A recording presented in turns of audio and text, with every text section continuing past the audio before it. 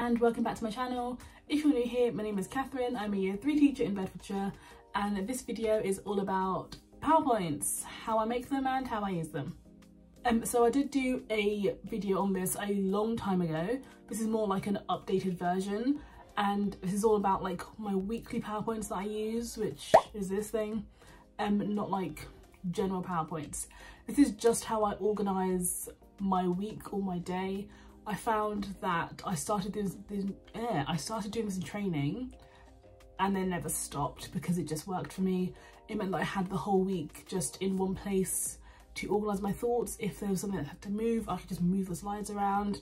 I have all my resources linked and everything. It's just like a home hub for me, and I rely on them yet less, but I do still very much need them because if I haven't got my PowerPoint, I generally don't know what's coming next. So this is how I make them. In this video, I'll just be going through the resources that I use, exactly how I make them. I'll show you step by step. And then at the end, I should hopefully have a version that I can just pop on my TS or Dropbox or something. But if anyone wants it, they can have it because it's just going to be there. I'm going for a summer type theme to lead us into term 5 and 6. We're almost there.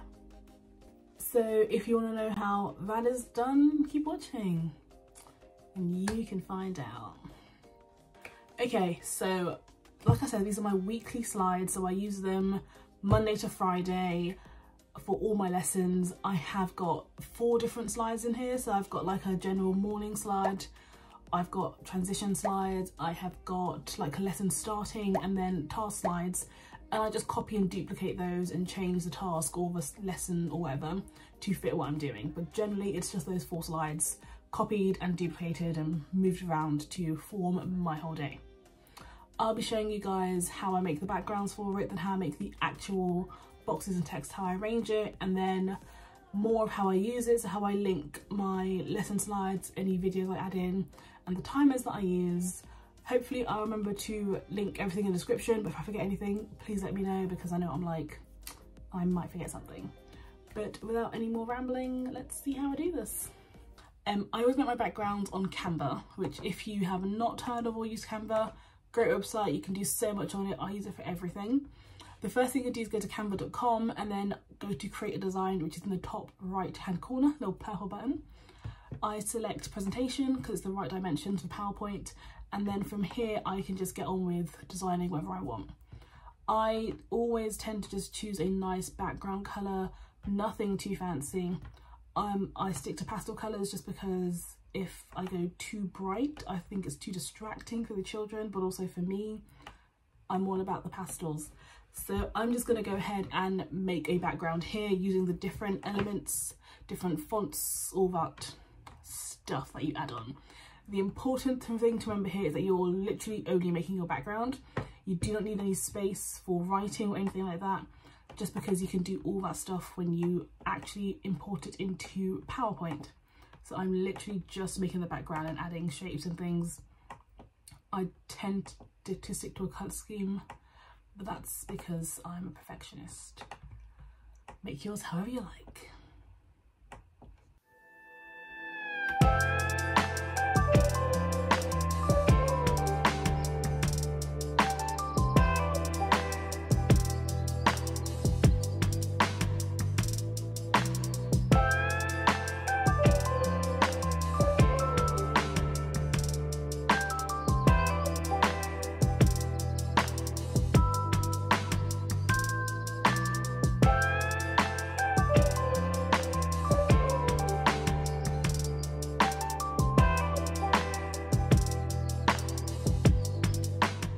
Okay, so here is the next part.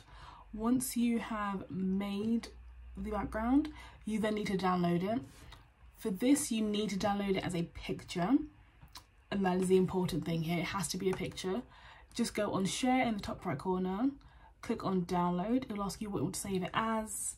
So PNG is the best one, it's a high quality, and PNGs are just occasionally transparent, not on Canva though, because it's a pro feature, but for the free use, just download it as a PNG and it will appear in your downloads folder.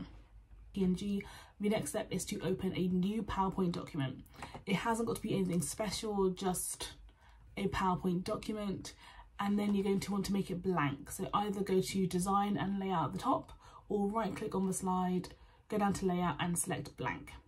Once you've done that, you need to insert your picture. So you're not changing the background, you're just inserting it as a picture.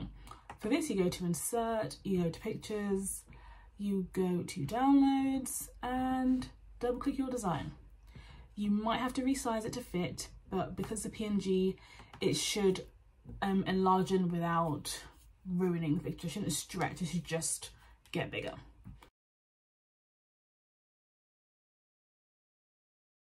Once you've done that, you can move on to adding all your other design features or whatever you want for your slides. So I'm just going to go ahead now and make the rest. I'm fortunate that I've got my already in use PowerPoints to do. I'm just going to copy and paste the boxes over. But for anyone else, experiment. See what you like, use other shapes. If I had the newer version of PowerPoint, I would change the lines to make them more fun and funky, just because the new versions have got like the squiggle lines, which I really love using, but this is not the new version of PowerPoint. So I'm gonna go for regular boxes and I will come back in a moment. Okay, just popping in with another voiceover to say that this part is quite an important step that I did not mention. So after you've inserted your picture, you will need to put a blank white square over it and then make it somehow transparent. So I did 68% for this one, just because if you add any text and you have any black elements in your background, they'll kind of fade in and you won't be able to read the text correctly. So I always add a transparent square over the top to kind of dull the colours or separate it, and then you can see text.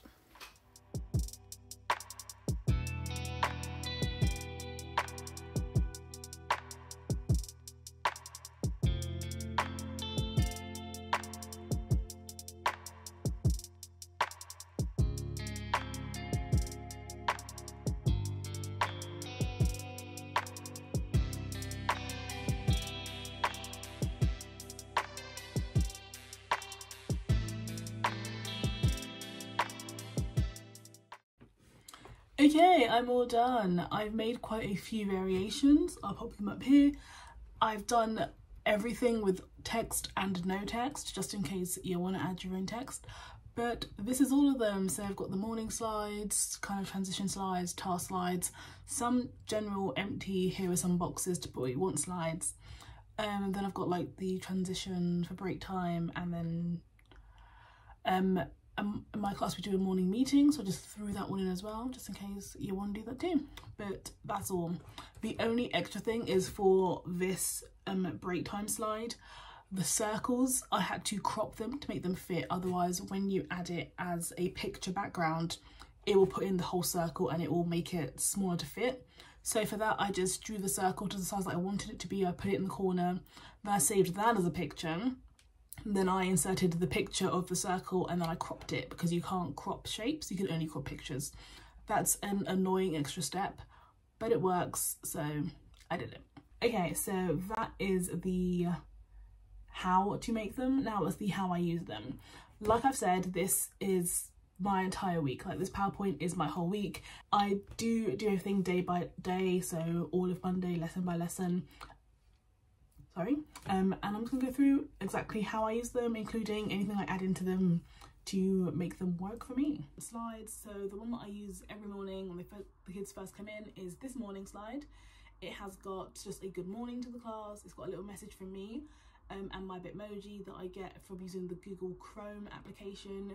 If you download it to Chrome, you can just access all your Bitmojis straight from there and then insert them into anything. I've also got the kids' morning mission, so that is just their morning jobs, what I want them to do when they come in. Generally, it is to do the mental maths, so every other day we'll have mental maths on, but for Monday it's just a settling in kind of day.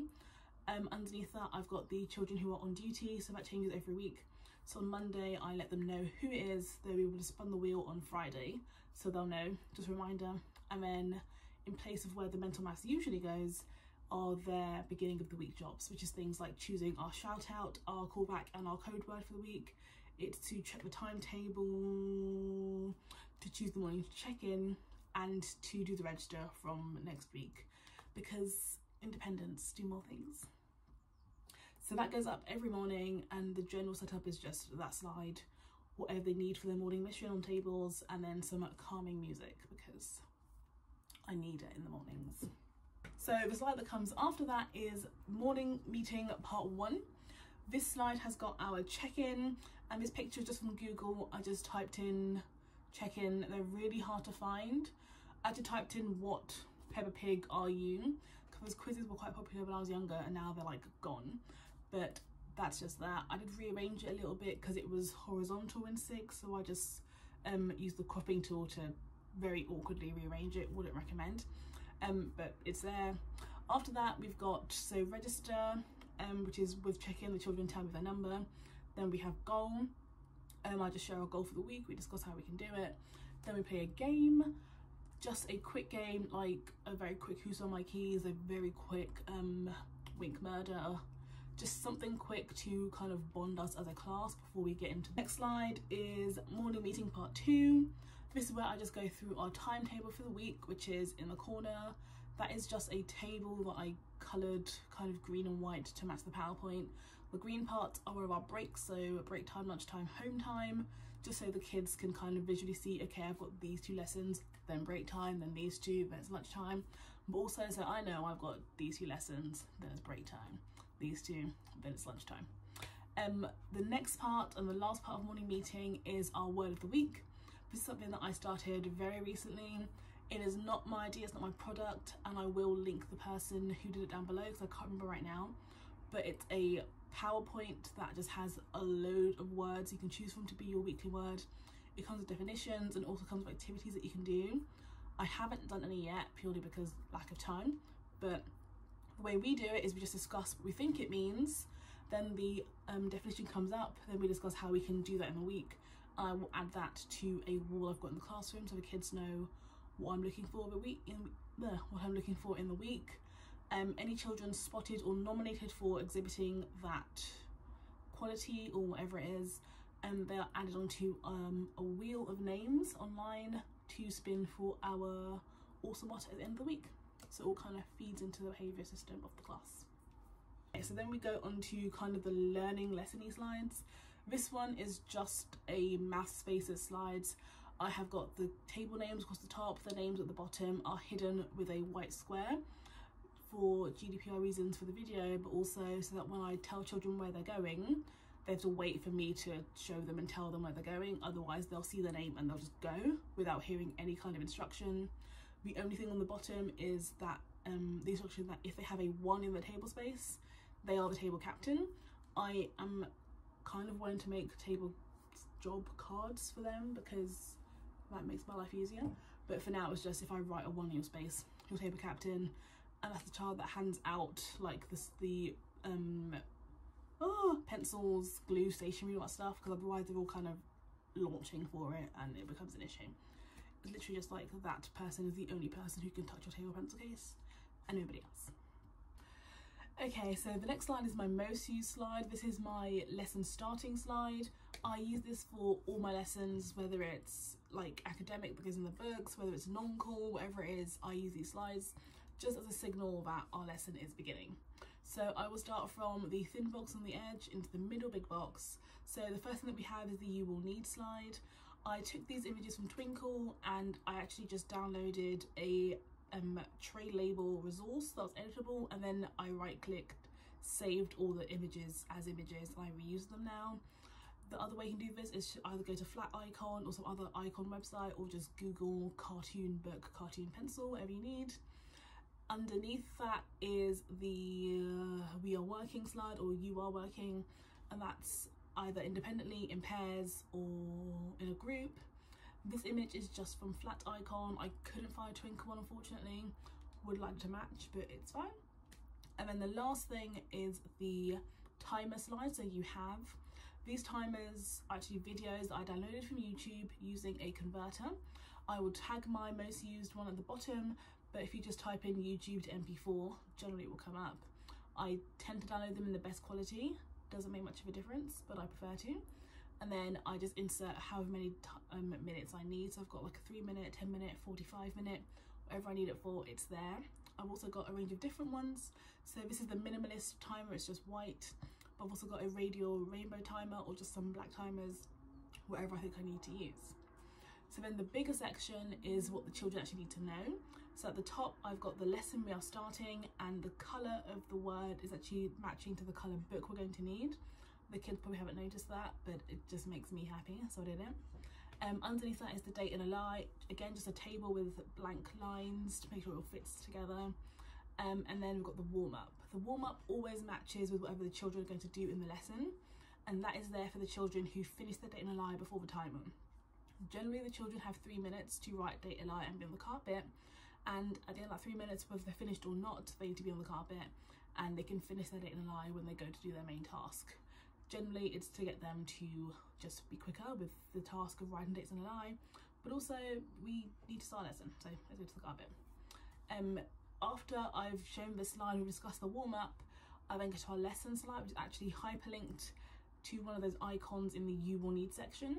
So to hyperlink something, I just click on the image, and then on the top bar of PowerPoint I'll go to insert, and then hyperlink has got like a globe and then a chain icon. From there I can browse to link it to a document on my computer or to a website if that's what you need, but for me it's just to the PowerPoint for our lessons. I like doing this because rather than adding the slides into my own weekly slide and making it a whole thing, I've got to make slides for my lessons anyway as part of my planning policy, but this means that I can open the PowerPoint within my PowerPoint, and then when I finish the lesson or when I close out that lesson PowerPoint, it will go right back to my PowerPoint. It doesn't disrupt me in any way. I haven't got to like go through the lesson and then fuss around trying to close this window, open that window. It's just tap, tap, tap, escape to get out of it, and then I'm back in my own weekly PowerPoint. So that's my favourite slide to use at the moment. So from my most used to my least used, this is my transition slide. They are in all my PowerPoints, but I seem to never get to them. I don't know how. I know that something's gone wrong because I never see this slide. But these are my transition slides. It just has at the top what lesson it is, or what break we have rather. So break time, lunchtime, home time. Occasionally we'll have assembly, but anytime we're transitioning from one thing to the next, that'll be there. Underneath it's got the to-dos, so it's got what the whole class need to do, and it goes step by step. So things like get your coat, collect your book off the floor, and then stand behind your chair. The way that I do transitions in my class is I tell the children I'm going to respectfully throw your book onto the carpet, and I just put them all out, and they've got to go do their job, get the book from the carpet and put in my table space, just because it means that at break time I haven't got to go then and go around and hand out books. Like, they're already out, they're there. If they are feeling a bit, if they're switched on, they will open their book, put pencil in the middle. Some may start writing their date, but I don't want them to, so don't do that. Underneath that is the on duty job. So the children who are on duty for the week have different jobs to do. They need to, they've got to do everything that everyone else has to do as well, but also make sure the lockers are tidy and line up by the doorway, start the line. Then we have any reminders. So for this reminder, it was that football is unbanned, it was recently banned, and that they can play again, but I want to see no injuries, no squabbles. And then underneath that there's a timer, again from YouTube, and that's one of my black timers. I think it's for 3 minutes, I can't remember now. Okay, that's it, that's the whole video. Hopefully I haven't forgotten anything. I don't think I have. I've gone through my mental checklist, I don't think I have. But if I have forgotten anything, please feel free to put it in the description box down below. No. Comment down below, or just message me on Instagram. I'll be more than happy to double check and let you guys know. But that is how I make my PowerPoints and how I use them. They literally save my life every time. Even now looking at it, I feel a lot more confident going into next week and going back to school, because I've made this PowerPoint, so I know what's coming, because I've had to go through the planning to do my warm-ups and things. So I know exactly what's going to happen in each lesson. I'm actually going to go ahead and just edit some bits of my PowerPoint now. While I'm keeping the structure of it the same, I'm keeping my green, I'm not going to switch to some orange. I do want to change some things that I do in the afternoon. And again, this helped me with my routine and setting that sort of thing. So like afternoon meeting at the moment is circle time, which we kind of stopped doing last term because it took far too long. But I also want to do something while the kids are coming in, because it took so long because the kids were like floating in. It's like, okay, get in. So yeah, I'm gonna think more about that. But I'm gonna end the video here. Thank you for watching. I hope it was useful. If not, don't tell me. If it was, let me know. If I forgot anything, comment or DM me on Instagram. And if I forget the link for this PowerPoint, please let me know. Like, I hope I won't, but please let me know. Anyway, thank you for watching. Bye.